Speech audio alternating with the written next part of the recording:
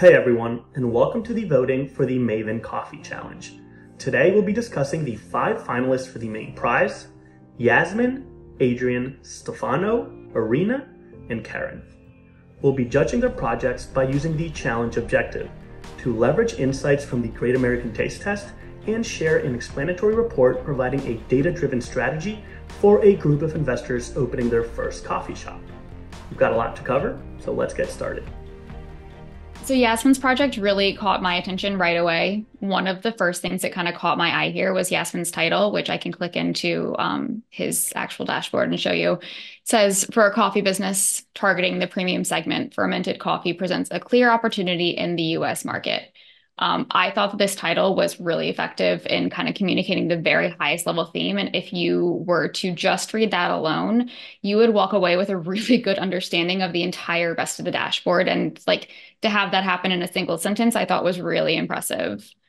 Kind of similarly, something that I really thought set Jasmin's entry apart from the others was that continuation of really clear, really descriptive chart titles, along with the charts that kind of back up that top line recommendation. So you'll see, distinct preference for fermented coffee among US coffee tasters indicates a lucrative niche.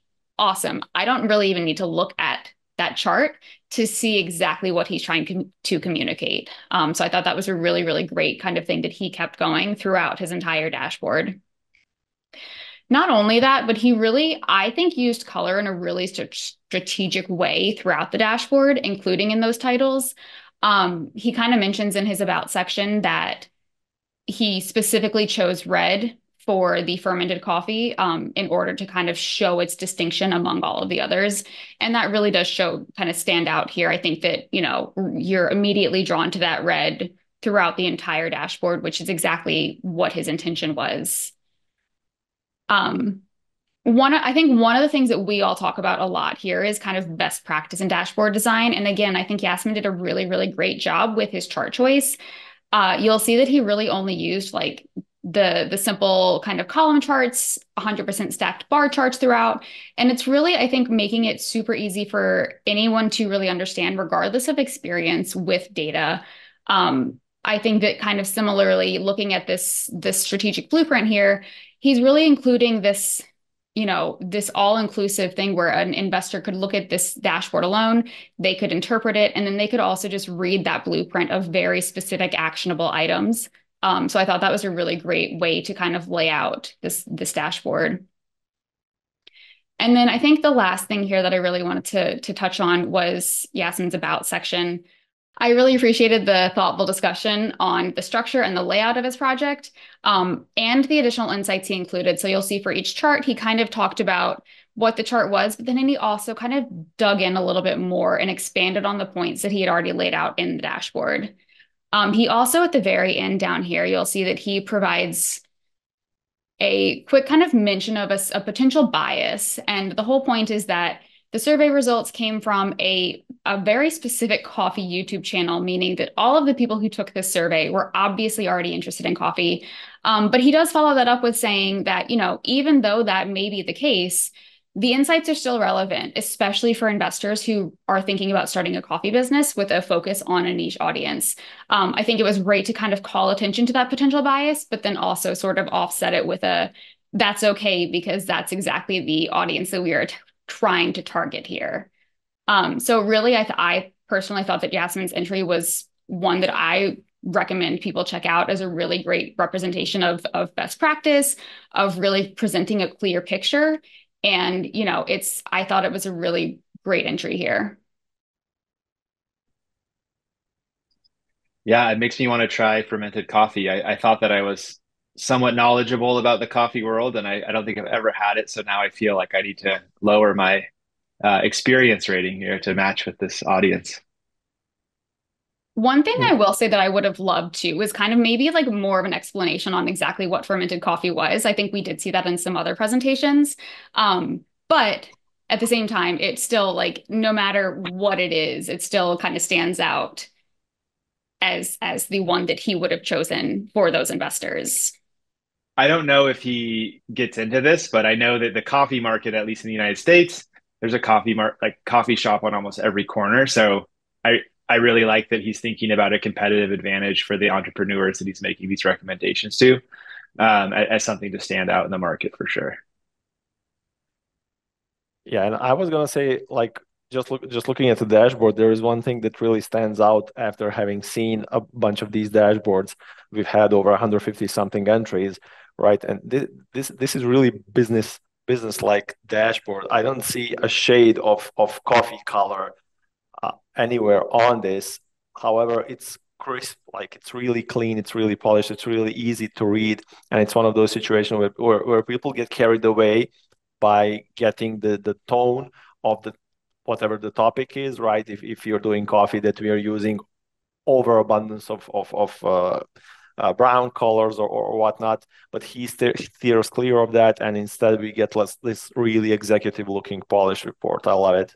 I'll just add, like, I agree that at first I thought like, it's like he's only focusing on the fermented coffee, but I think like it does work in his favor in the sense that you mentioned, Chris, where it's like yes, there is an actual opportunity here. It's not just like, oh well, here's this saturated market, but here's the best way of going about it, like actually noticing. And I think you paid it off by saying I've never had fermented coffee, like how like people tend to like it, B, it looks like it's the connoisseurs that tend to like it, and C, like it looks like those same people are willing to pay more, so you can like leverage all that stuff. And I think he does a great job um, doing that. I do say, like, even though these are all like these are all just bar charts, I don't know about you, Lauren, but I had trouble interpreting some of these at first glance, more so than I would have expected. Like, especially the ones on like the top right there, where like the with the reds at the right, like it took me a while to realize that the top one was like distribution of like selections that like people that chose 5 and the bottom one was 1. And then the ones, I don't know, maybe I'm getting in my head with all this, but I struggled more than I thought I would to interpret some of these bar charts, even though they're bar charts. Yeah, I mean, I obviously took a good amount of time to like dig into this one in particular, but I think that that's a really good call out that like if you are somebody who only has, 10 minutes to review this, there might be a way to kind of clarify that and make it a little bit easier for somebody to interpret. And to your point though, Lauren, like his headlines, like you almost don't need the charts are almost performative in the sense that his headlines are extremely clear and his thesis is extremely clear. So the charts are almost like a support of his claims, but like because and like to show that they're backed by data. Um, but like at least he has explicitly stated his thesis and interpreted that for us, which should make that process a little bit easier, even though to your point, Enrique, like I think just the density of information, it makes it a little bit hard to navigate. We're going from different measures, different categories within those measures each time. So it's not like a consistent look at every axis is basically changing, which does add to that mental load for sure. That was a good way to describe what the axes changing. I will say, and like I know right now we're just looking at the report. I don't know, Lauren, if you want to X out of that, but I think his about this project section, like I love that he does have it like in each title, and he adds more context in each one of these. Like I think this write up was like very clear, very concise, and it's bringing each relevant like chart to whenever he's talking about it, which like I think is just a great best practice for anyone to follow. And I'll dig into this when I talk about Kerryn's in the future, but I think it's actually something that was missing from their analysis. I think they had like all the right information there, but like structuring it in this way with bringing in the relevant charts in, I really just does make it a lot better, I think. We know Jasmin is just great at storytelling in general. Yeah, one thing that stood out to me for like calling out that Jasmin did that I didn't see done as effectively in all the dashboards was the call out that he put in the bottom right-hand corner, talking about how the data might not be representative of the entire US population, and kind of having that call out to like, what are some of the weaknesses in the survey? I know in some of the other ones, we kind of alluded to it, but I really liked that he gave visual weight to it and made that really clear to the investors that this is a potential thing that you would want to do more analysis on in order to get this really firm idea of what your coffee drinkers of the future would like. And I was just gonna nitpick really a lot in the end. Like in the dashboard itself, I noticed that the sort of conclusion was at the bottom left, which leaves this impression that after you read through all of those points, there's actually something more to read through. probably the reading pattern isn't maybe ideal. That said, the amount of information isn't too large, and this can still easily be navigated.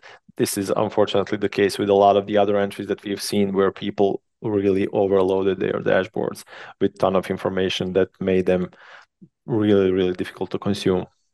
But again, to Enrique's point, Jasmin is, as we know, a great storyteller, so he steered clear of this pitfall. So I'm really excited to be providing a talk through of Adrian's project. Now, Adrian's project caught my eye initially because it was so visually appealing. And when we just kind of take an at a glance look at the project, we see that there's some really effective choices here that help draw our attention in. First thing that stood out to me, very similar to what Lauren was just talking about, was the color palette. And in this case, Adrian has used a contrasting color palette. And there's been some incredibly strategic choices in using that contrasting orange color to draw our attention to specific areas of focus on each of the visuals. And Adrian made another really unique choice that I don't think I saw in anyone else's submission. And that's where there were pictures used along the top to represent the different segments of age groups that were included in the survey. And for me, I found this like a really skillful way, not only to just grab my attention at the beginning, but I was thinking about the investors and how this might make this data really approachable for them, focusing in on the customer and what the customer experience would be like. And now that Adrian has grabbed our attention, it really pays off when you start working through the dashboard. First, from a flow perspective, Adrian lays things out in a very nice Z pattern with distinct sections that are representing each of the questions that were asked in the brief. And Adrian repeats a really effective framework within each of these sections, where first data is presented, and then underneath it, there's text that provides both an observation and a very clear recommendation in the form of a sentence that answers the question that was posed. Now, digging in a little bit deeper, there's another great thing I see here that Adrian did to build the story as you move across the dashboard. Up at the top, Adrian provides some data-driven answers to the question about what client segment we should be focusing on. But then in the next sections, Adrian has made the choice to narrow down the data so that it's presented to only focus on those client segments. So this really created for me a sense of story unfolding across this entire document. Now, a little bit of constructive feedback that I would have for Adrian is really to focus on first this one visual here for the favorite coffee drink preference. Across the dashboard, we see Adrian has done an incredibly effective use of color gradients in the heat maps and even over on the bar chart. But in this one visual, we see that there's just one color applied, and it's not really using bar length to indicate the difference in the values. So just a small tweak here to apply some of the principles that we see in the other visuals would really help tighten this one up. And I would also encourage Adrian to add a little bit more detail in the About section, just to share more about your process and how you prepared this project. But overall, it's a stunning presentation that I felt would really engage the investors and give them some of those answers to the questions they were looking for. So thank you so much, Adrian, for the fantastic submission. I'm going to jump in here right away and say, Stacey, I really appreciate that you called out those like the pictures of people. I think that thinking about kind of like that ideal customer, having an image of somebody in mind is always going to be more impactful than just kind of giving that person's like statistics.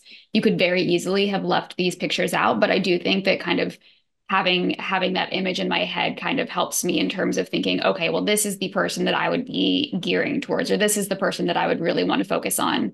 And I also just kind of, while I have the floor, I'm also going to say I love the use of the orange dashed box around that kind of like the ideal customer and the pricing strategy. I think that really is effective in terms of drawing attention exactly where Adrian intended it to be drawn. So I love both of those kind of aspects of this. And now that you've stolen everything that I was going to say, I just have to reiterate, love the pictures. Like you can almost imagine people managers sitting and they're like discussing this idea and visualizing person coming through the door of the coffee house, like of the coffee place, whatever it may be, restaurant. Like there is so many other entries where we see a bunch of statistics, a bunch of those fancy charts, but you cannot really look at the person and say, hey, this guy is number 7 on our 1 to 10 education scale when it comes to coffee, right? There is nothing, but when you do something like this, you can very, very easily imagine a person of this profile coming in and then what they would want. Awesome idea. To your point, Lauren, this wouldn't be any less pretty if there weren't pictures there, right? But it's just such a nice touch. Yeah, and I think to your point, Brano, one of the biggest challenges with this project, just based on our submissions, wasn't necessarily, visualizing the data. I think there was a lot of great ways to look at this data, but the hardest part was really condensing down your findings into a focused, visual that, had recommendations. A lot of, some submissions would just sort of throw the kitchen sink at us and make us sort of figure out exactly what we wanted to do. And so I think this strategy and one of the common threads we'll see in a lot of the finalists is really focusing down on, helping us reduce the noise by focusing on the most important information. I think Adrian does an excellent job at that overall. Yeah, I think I agree with that, Chris. And I think some of the minor decisions here I was really impressed with that I didn't notice at first glance. Like it's very easy to see the pictures, how they're each represent an age group, and how the rectangle around those 3 are the target segment. But just looking at, I know there's a key on top of those, but the potential customers for me was very interesting. So yes, you have the survey participants that were in each one of those age groups, but the potential customers just from those participants, which ones are coffee buyers at cafes or on the go. And those are decisions that a lot of people made, but I like how it was incorporated here. And then the satisfaction level was, of the potential customers, not the participants from that age group, what is their perceived what percentage of them think that they're getting good value at cafes specifically. So I think those decisions I was really impressed with too. I think to your point, Stacey, as well, of the about this project section, it kind of left me wishing a little bit more as well. For example, I know we had that, you made the comment about the pour over latte cortado visual, and you kind of wonder oh, I wonder why they made that decision, and you don't get the answer that maybe you were hoping to get there. I know when we were talking about Jasmin's before, we were asking, I wonder why he chose red, right? I know it wasn't during this conversation, but we've had that in the past. And if you look at his about section, you can clearly see he will tell you why he made those decisions, which I think just helps to kind of look behind the scenes a little bit at the work that was put into this otherwise, great project, I think. All right. So when I first took a look at Stefano's visualization, I was a little bit confused. Stefano is one of our previous challenge winners and has, produced some amazing technical work in the past. But when I came to this submission, I didn't really see a data visualization, which, really sent me spinning a little bit. But, not surprisingly, this ended up as a challenge finalist, because the more time that I spent with this, the more I really understood what he was trying to do. And so let's go ahead and take a look at this in another screen so we can get the full view. So what Stefano has submitted here is a menu that ideally, as the analyst or consultant of this project, he could review with the entrepreneurs looking to, start their first coffee shop. And in this menu here, he actually addresses all 3 questions of our prompt. Who's the advised target audience? What does the menu look like? And what should the pricing be? And this is a visual format that we're all extremely familiar with. We've all looked at a menu. And a lot of the times, from my knowledge, business, entrepreneurs actually have to submit menus to banks to get funding for their business plan. And so having a menu and having a deliverable in this format is actually quite clever, and is something that would be very easy to digest with, as you walk through it with an entrepreneur. But that doesn't mean that Stefano didn't do any analysis. He actually did a ton of analysis behind the scenes, which makes this finished product, definitely a risky choice. But in my mind, I think it works quite well.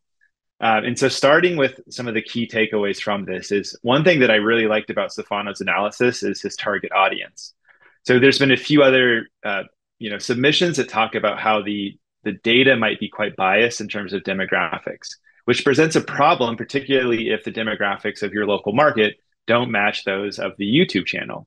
So what Stefano did, instead of focusing on demographic characteristics like age, gender, ethnicity, he focused on behavior. These are broad-based behaviors that can capture a wide array of demographics.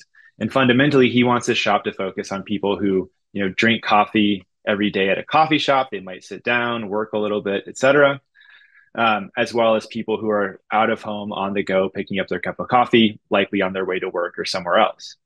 And so I think by focusing on the customers that were most common in this aspect, not only will this translate to different geographies and different places with different demographics, but it also helps the business plan for the types of interactions they're going to have with customers with these different behaviors.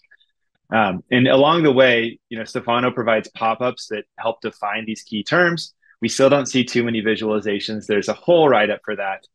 But he is giving us key insights. So we see that daily coffee drinkers are 25% of the population, out-of-home coffee drinkers are 56%. So we're capturing over 80% of the market with these two behavioral patterns. We then move into our pricing and products. And so again, how Stefano derived these was he looked at the survey and said 90% of customers have their favorite products in this menu. These are the preferred drinks of over 90% of the population, which I think is really smart. If you try to make your business cater to every single niche preference, that means a lot of investment in equipment, product, and training.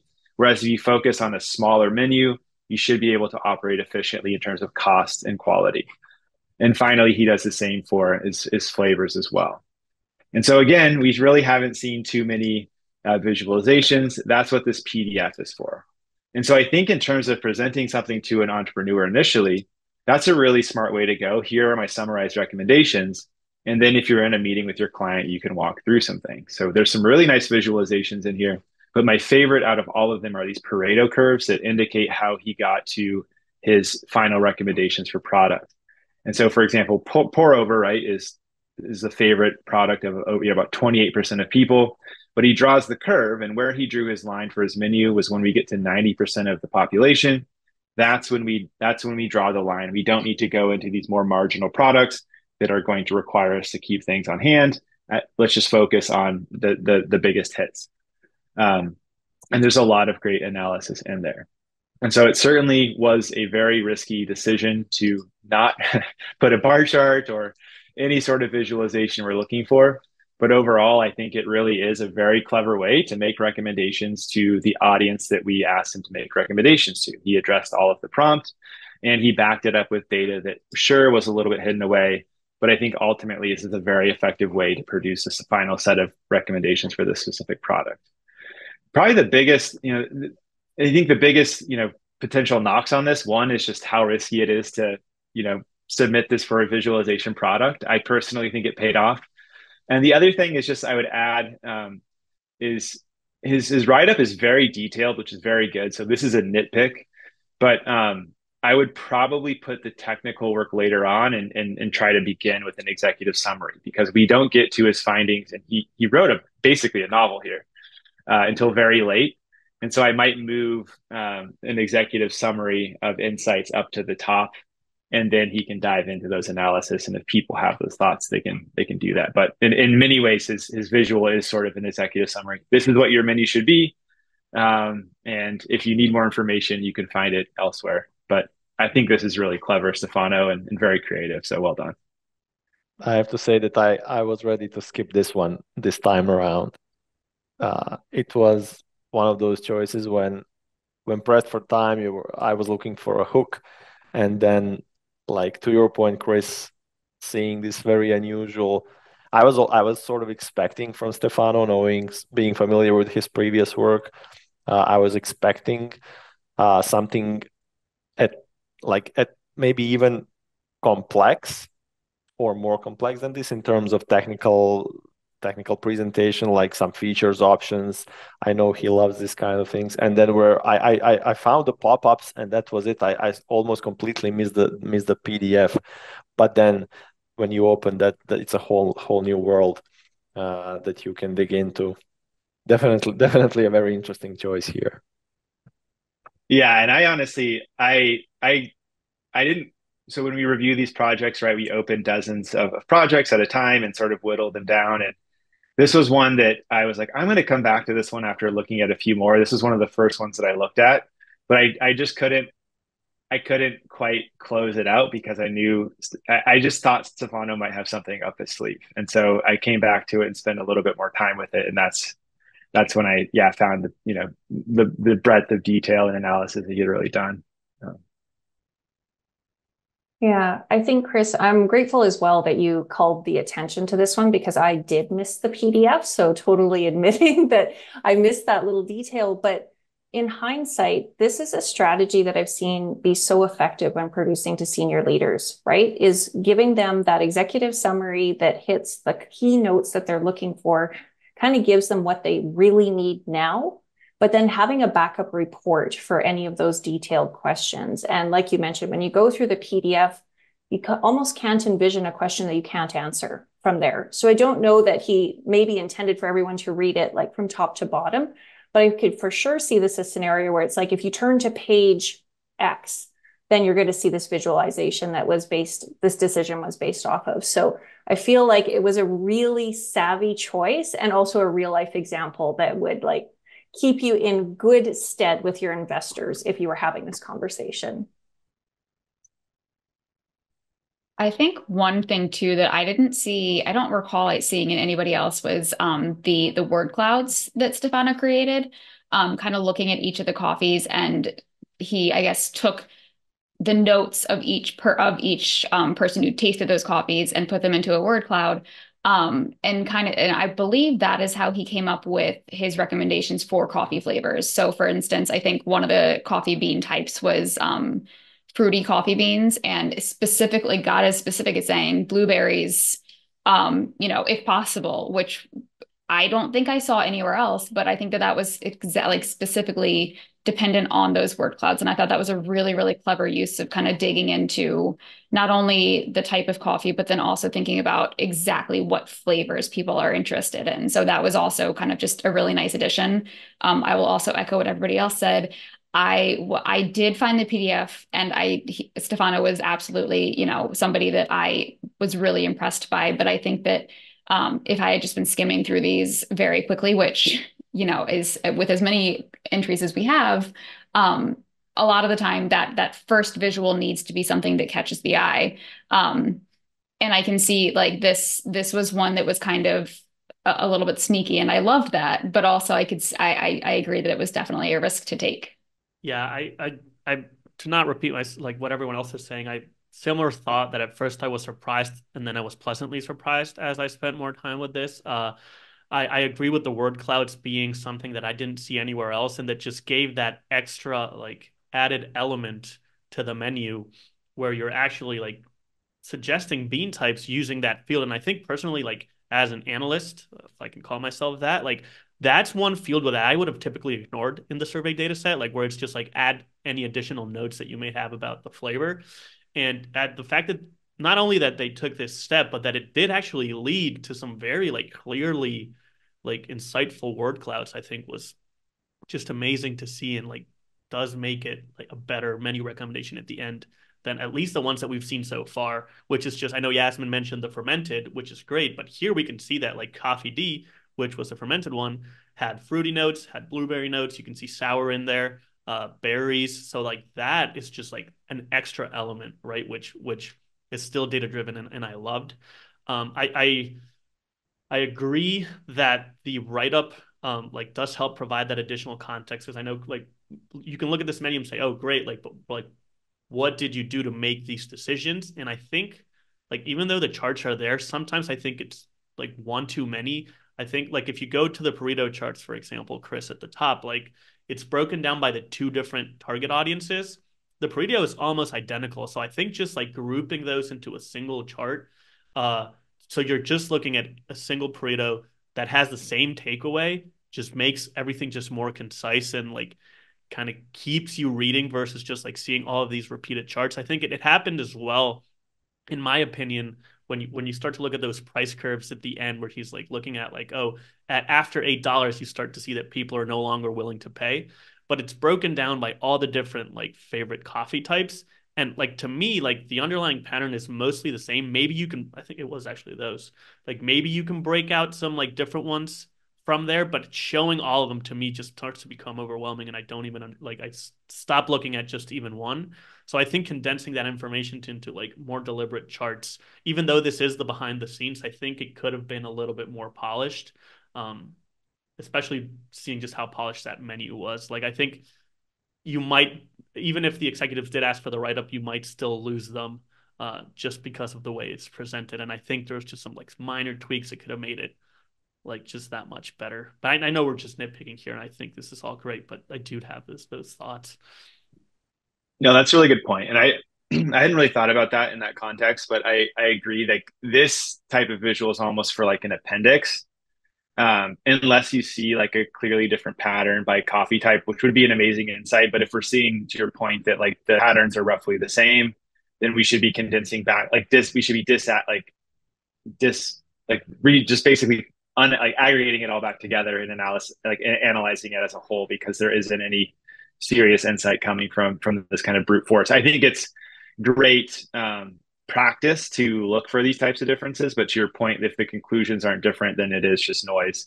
So that's very fair. Okay, so I'm happy to talk about Irina's entry to this challenge. Irina is our rookie, so this is her first entry to one of Maven Analytics challenges, and it is a very good one considering.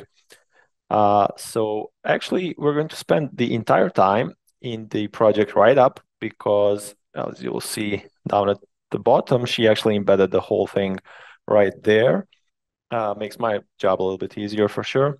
So off the top, it's the usual talk about the data cleaning, the tooling, just some entry level stuff to make everybody understand what the project is about. But then there was this piece with data exploration, and that's where this becomes very interesting. We've heard already talk about the bias, and I know from LinkedIn that there were some very different views on this. But the fact is that she also mentions this bias, and she does tend to lean to that side of that conversation that says that, okay, there is a bias, but in this particular case, because these people are trying to enter into this market, it doesn't carry that much weight. Furthermore, as she explains here, it's not just about the fact that these people are coffee lovers. It's that they're actually interested in this specific YouTube channel, right? So that's even more biased compared to, I think, everybody else that we've seen, right? So not only do we assume that these people already like coffee, but they're also like a certain type of presentation. They may be like this influencer, something about his style, and are maybe influenced by him specifically. That's a very interesting call out that I didn't really see anywhere else. And so with that in mind, what she does is she uses clustering, like she uses a machine learning algorithm to cluster, to basically mine the data for insight, right? She explains here what are her criteria and what she used for the k-means clustering. And she comes up with 3 distinct personas, let's call them, in this data that are then designated as a casual coffee drinker, educated coffee drinker, and a coffee connoisseur. All of these people on average sharing some similar either demographics, either by behavior traits, but essentially this is the root of everything that she does afterwards, right? And I love the fact that she sort of calls out these percentages. We will see them also a little bit later, because they tend to confirm the bias just like by looking at them without a lot of fancy math.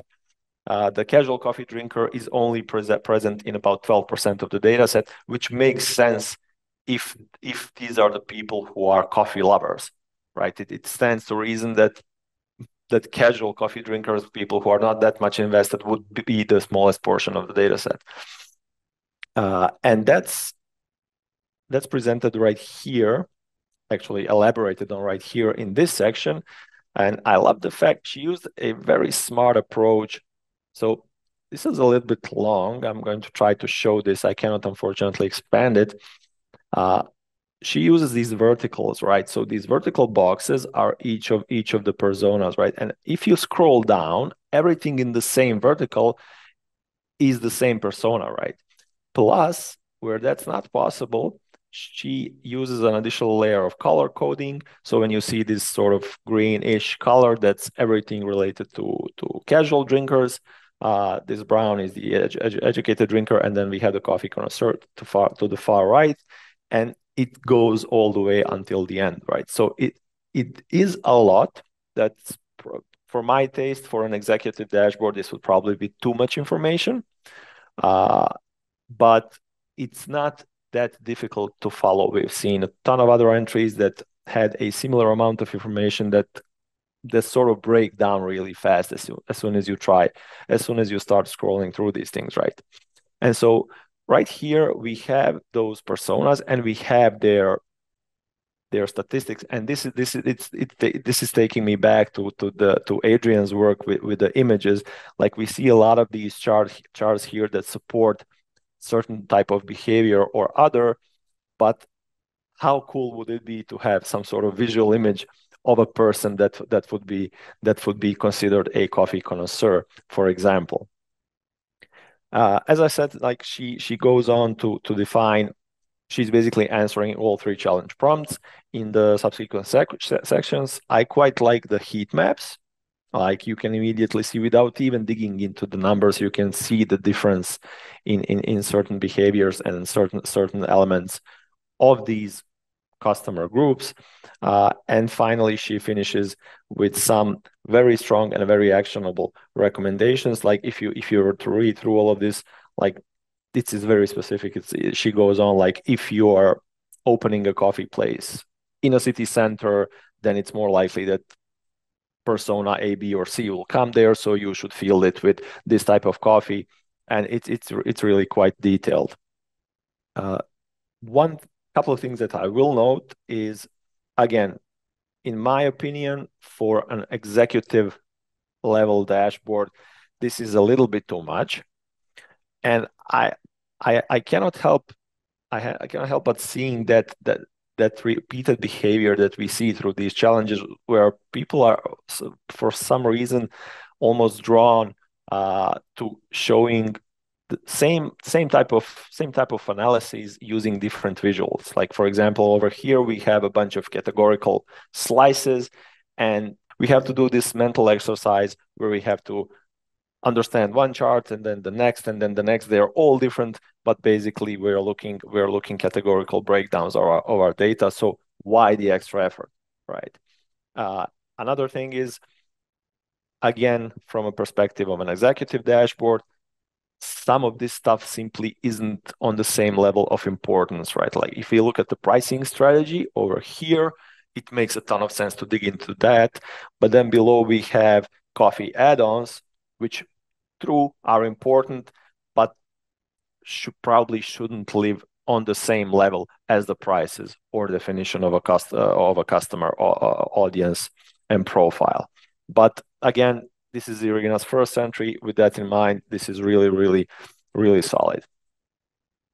Yeah, I definitely agree. I think especially for first entry, this is a really, really great place to start. I think that a lot of the information that she provided, and I appreciate kind of how you broke down, she either did it by the vertical boxes or by color. I thought that all of that was really smart and really easy to understand. One thing that I do walk away with is there's a lot of information in each of these sections, and it would be really great to kind of have a bottom line for each of them. I kind of walk away with, okay, now I have a ton of information, but I have to wait until the very end to see your recommendations for that. So maybe thinking about like ways to kind of consolidate and summarize as you go and then provide recommendations would be something that I would consider personally, especially as it is, for an investor or for a stakeholder. It's something that they would potentially also benefit from is kind of keeping in mind, okay, this, I'm giving you all of this information and here's what it means. So just kind of something that I would really like to see in the future. Yeah, and to your point, like if we go back up, there's like the other highlights, and I feel like that's the upper. Like if we were doing that, but summarizing like key takeaways, or what does this mean, versus giving us like additional facts about this demographic. Like I think that's the switch that I think would probably, yeah, would really help the user, to your point. Because otherwise, again, it's like I just looked at three visuals, and now you're giving me like seven additional like metrics to juggle around in my head, and I'm only in the first section of this. I should be like closing the book on this, and you should be kind of guiding me as the user before we move on to the next, section of our, recommendations and visuals. Yeah, I did note that Irina had completed this in Power BI, and I wondered if there was any use of like toolboxes, pop-ups to be able to show those drop downs. Because to the point of what we're talking about, wouldn't it be great if you could like turn on when you saw that more detail? A little bit like what Chris had shown with Stefano's, where you had the information button that you were able to actuate and then get the more detail on there. So that would be an interesting thing to see how this could go to like a next iteration where you had those high level details, but then the ability to pop up all the information, because I really like the comparison that is done in, if Bronislav, if you don't mind going down with the pricing here. I really like being able to see it across the three, because it would really help you kind of define what target you're going for. And so I feel like there's the opportunity to do that dig in that maybe the tool itself could help support. Yeah, for sure. It would be, there is a lot here that could be sort of wrapped up in some sort of optional menus that you can. I'm not sure because this is embedded in the project write-up. I don't know if there is any interactivity, which again, I'm not sure if Irina is aware that using Maven Analytics, you can actually get access to Power BI and embed this stuff live without any cost whatsoever. You really have to broadcast that a little bit more. But yeah, to your point, there is a lot here that could sort of be condensed and then only called when needed. Yeah, it's such an interesting case, this one, because like I think like it might be like my favorite approach with how it starts with the clustering and how it shows the demographics. So it's like the beginning is almost like perfect for me, and then the end is almost like, I think that, like she has some of the best recommendations out of all the finalists that we've looked at today, especially how it will depend based on like what market you're trying to target based on these personas, and she gives these like actual like concrete recommendations for each one. It's just that the road to get there is one that I don't think most people are willing to walk, especially if it's meant for executives, which I'm not going to call it a shame, because it's just a good learning opportunity, right? Like I know you did all this analysis since you kind of want to show it, but just like refraining or restraining yourself from like showing everything you did and just focusing on the key points is just better in the long run. I do want to call out from a positive perspective. I think the clustering approach to defining personas is the best that I've seen in the competition. Like that's how data scientists would tackle this problem, and it's a good opportunity for analysts to inject some data science techniques into their analyses as well. But when you have a lot of factors, there's only so many ways you can cut the data using traditional methods, and clustering is a great way to identify hidden groups within your data. And so I really want to commend you for going through that process, because I think it I don't think we've mentioned enough how much credence and credibility it adds to the definition of user segments here. So that's a really great work as well. What I love most about Kerryn's project is that I think follows so many of the best practices that we teach when crafting a strong portfolio project in general. So she leads off with the business context. You've got the questions that she needs to answer, and then the expected output. Granted, maybe that's not the hardest step to take, because this is what we outline in the challenge description. But the fact that she deliberately put it here, I think is something that I applaud. And then from there, she kind of briefly talks about the data set. And right after that, we get the insights that literally pay off these three questions here, right? So you've got, that the target audience should be 18 to 44-year-olds and students. You get that the product offering should be similar to coffee A and D. Coffee A should be offered year round and with take-home beans as an option, and coffee D should be offered, I think they mentioned, as limited editions throughout the year. And finally, the pricing strategy should be $5 to $6 for the regular coffees and $8 for the special editions. So all the insights are here. They're right after setting the stage, and they directly align with the 3 questions that she asked and that we asked in the prompt. So I really like that. Plus, I think they're ultimately meaty insights, that we saw in some other reports as well. Not so much in others, I'd say. And then from there, she talks about, how she went about putting the report together and intentionally outlining why she made it a single page static A4 report, because she wanted to provide it to these investors as a PDF document. Again, I'm sure many people chose the same format, but I think being explicit about it just makes it better because it was a deliberate decision and you can evaluate it. And I think in this case, it seems like the right decision to me. So I like that as well. From there, you'll see that in the report, she starts with the recommendations. It's the same ones that we called out before. I really like them. I think if you just read this, then you have all you need and you can stop there.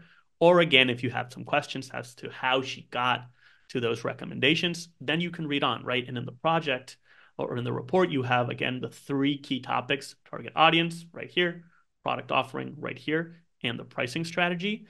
And I really liked that each visual contains both the insight as the title and the recommendation as the subtitle. So here you've got this basic bar chart, but the title, instead of saying, coffee preference, it's just almost all coffee drinkers drink home coffee. Tap into this market by offering take-home beans. Younger age groups drink more coffee out, as we can see by the heat map. 18 to 44 are the target audience for ready-to-drink coffees. This one, students are more likely to drink coffee out. Let's offer student discounts. I will say that same 1-2 punch doesn't carry through to the end of the report. You still have these here. You can tell we've got the insight recommendation here, but then here we just do have that stock title. We have it here as well. We do have the recommendation, and here we have the insight without the recommendation. So I think being consistent throughout would have made this from great to completely excellent. But I do think that at the end you do get the same takeaways. I just wish I would continue to get them just so you continue to pay off those recommendations. Now, as far as the chart choices or visualization choices, I think most of these I like. There's none that I have a big problem with. I will say, after we look, for example, at Jasmin's with the use of red, after we look at Adrian's with the use of those orange boxes, I think adding an extra visual focus to each one of these charts that pays off that takeaway is important. For example, this one, you'll see coffee A and D are well liked, but coffee D is polarizing. If you in the first 2 seconds of looking at this chart, you don't get that takeaway. But granted, it's not a bad chart choice or anything. It's just that if they had highlighted A and D and the strongly dislike and strongly like, so you can kind of see that polarization, then it just becomes much more clear. And it really is just that choice of driving the focus there in the visual itself. Again, the right chart type, but it's those extra steps that other people did take that I think could, again, make an already excellent report even better, especially if you want it to be quickly scannable for an executive. And then finally, again, with that order that we typically like or we preach, at the end, you've got that extra sort of technical depth on the data prep steps that she took, which if you want to read to, you can. If you don't, I think the most relevant part is actually in the first sentence, which is that the records where respondent had completed the survey, but not the actual taste test were removed. I think that's smart. I saw other finalists do that as well. So yeah, I think this is one that is just very succinct. And I think just pays off exactly what we asked in the prompt in a way that's easy to consume for anyone looking to just read this project, or for an executive wanting to, open their own coffee shop. I have to say that I'm almost it's a very, I like these types of entries. They're to the point, and I have to say I'm almost sorry to see that not awful, but difficult to read shade of brown, which is there is so little distinction between those categories on those charts. That's unnecessary strain on the eyes, and basically adds a ton of effort if you want to understand those charts. I can see why, obviously, the topic, and I'm sure a lot of these folks went out and searched for appropriate color palettes, and this may very well be one, but from a standpoint of an executive or anybody really who needs to look at this for a longer period of time, for me, I would just like it if it was something else, right? Yeah, Jasmin made an awesome example with that. I think one thing that I found interesting here was, along with Irina, I think Kerryn had some of the best insights and some of the most specific and like actionable insights. I'm looking kind of at the in the about section where, thinking about students had a higher proportion, so offering student discounts. All of these are such great, solid recommendations to provide. And I also, Enrique, to your point, I love that these were provided upfront right away. You didn't even have to look at the visualization. Obviously, we would want to, but the fact that they are provided immediately is so powerful. And I think that it also really sets the stage for when you're going into that dashboard afterwards. You already have this kind of context and this background of here's what I found, kind of, similar to Jasmin, here's what I found. Let me provide charts that back up those data points. So I think that really, really great job, especially with those insights. Yeah, I had the same thought, Lauren, especially that student one really jumped out at me. And then there's a visualization that shows like caffeine preference and that fully caffeinated is like 91%. I think what could have maybe helped just a little bit, and I think Bronislav, you mentioned this when you were going through Irina's, was they all have kind of the same visual weight. So just like reorganizing them, or Enrique's idea of putting a call out box around them would really help those gems just pop right up, because I think they were unique insights that would really, draw the attention of the investors. And that's all the finalists. So we've got our work cut out for us here. But let's kind of start, who do we think, and I'll just quote the challenge prompt, put together the best report providing a data-driven strategy for opening a coffee shop? I'm going to throw my hat in the ring for Jasmin. Obviously, that one was one that jumped out to me immediately. But really thinking about that prompt of like providing the insights that are needed for those investors, I think that he accomplished that goal very well. Specifically, and I'm going to go back to it again with the titles on those charts. They are, I think, so clear and so just concise. That it really is worth somebody, or he's somebody that I would absolutely put right up there at the top. I'm gonna add my sort of support for Stefano, and just not just, but mostly for the fact that I was ready to discard this, and then like Chris totally sold me on the massiveness of the project behind all of this. And I do tend to agree that you could take this, like if you're talking real world impact, you could take this, print it, and go to the bank, right? Start explaining people what it is that you do, and how are you going to get them their money back at the end. It's just an amazing entry. Yeah, I'd like to put Irina's in for consideration for finalist. I think we've heard a couple of times saying that the segmenting that was done here in explaining the different profiles was potentially, one of the best that we saw in all of the challenges. And I think it does meet those requirements of giving us like what we would need as investors and even more detail. So I'd like to put Irina's out there for consideration. I'm still partial to Stefano, so I'm glad someone else recommended it, so I don't look like a home team fan like Lauren does. Yeah, I mean, I'm gonna have to, commit the same sin that Lauren had, but for me, I just kind of keep coming back to Kerryn's in that, like, I think it's just a great, like concrete, clear way of just like paying off these data-driven recommendations, in a way that doesn't take you more than 5 minutes to finish and make your decision, which I think might be the case with some of these. I'd agree that maybe that's not the case with Jasmin's. I just feel like I wish his recommendations were a little bit less up in the air. I don't know. This is tough. This is tough. Almost every one of these five has something that makes me want to vote for it. Yeah. And I know I can, but like it's been a while since it was this tough. Yeah, and they all went in their own directions, but I think which is part of the problem.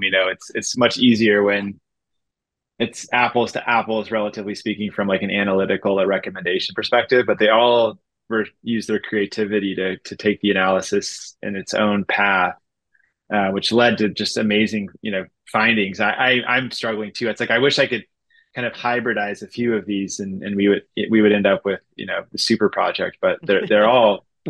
I mean, this is might be the toughest one we've had, honestly. I think so. Top three, definitely. All right. So it looks like we kind of all like a combination of all of these. So I think we can just vote straight up across the five and see if we get a winner that way. So let's just go. Jasmin will be 1, Adrian will be 2, Stefano will be 3, Irina will be 4, and Kerryn will be 5. Assuming everyone's ready, I'll count us down. 3, 2, 1. 5, 3, 3, 4. Chris, I can't see. Is it a 1? Is that Stefano then, I think? Yep. Stefano takes it. So yeah. Congratulations, Stefano, on winning another Maven challenge. Let's give him a round of applause. One year apart as well, which is great. So as a prize, you'll take home a free annual membership to Maven and a custom Maven Challenge winner t-shirt. Congratulations.